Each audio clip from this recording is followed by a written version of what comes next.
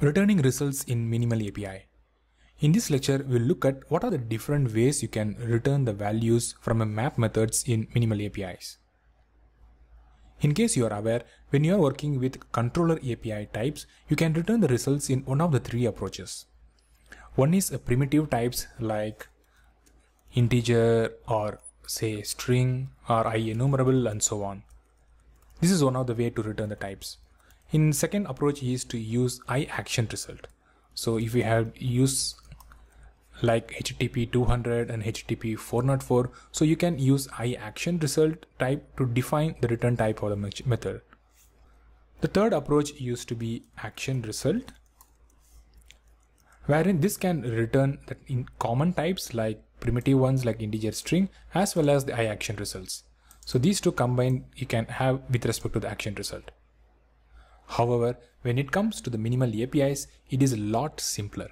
You need not worry about any of these types that have been used with respect to controller related APIs. Although the approaches to return from minimal APIs are a bit different than the controller API, the fundamentals remain the same. In the case of minimal APIs, you use a type namely IResult.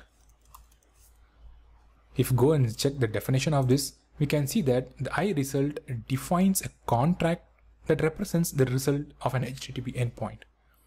So whenever you are implementing any of those HTTP operations like get, post, delete and put, you can return those results using this interface. Moreover, to make it easier for you even further, instead of using IResult, you can use one of this factory called results. So if you go and look at the definition of the results, you can see that it is a factory for the same IResult interface. Moreover, if you go through the set of all methods available with respect to the results static class, you can see that it exposes most of the HTTP operations like status 202 accepted. So if you have any bad request, then you can use in the case of 400 bad request. Similarly, you can use various different types like 500, 200 for OK and so on. So it exposes all these different types of methods that you can use and can use on top of results class. So for instance, if you go and use results dot, you can see those list of all available methods. We have got accepted, bad request that you used in case of 4xx series, and then you have created that you can use during post operations.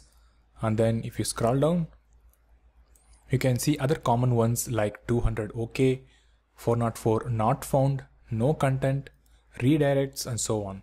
So in case you want to handle any exceptions or errors, then you can also use problem. So these are all the different types of status codes available, and you need to use this results class to return those respective values. Let's see how we can use this results type to implement the map get to return the appropriate collection values.